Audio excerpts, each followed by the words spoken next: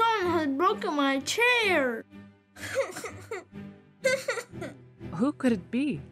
Let's look around and see if there's someone in our house. They all go to the next room. I see someone has been sleeping on my bed. And someone has been sleeping on my bed too. Oh, look, Mama, Papa, there's someone sleeping on my bed. I'm sure this is a bat who ate my porridge and broke my chair. Come on, Papa, punish, punish. The loud sounds of Baby Bear made Goldilocks wake up with a start, and she got the fright of her life. She jumped out of bed, ran to the open window, jumped out, and ran away as fast as her little legs could carry her. Oh, the poor thing. We really scared her. She ate my porridge.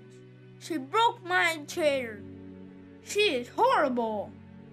Oh, come on, baby. You can always get more porridge and a new chair.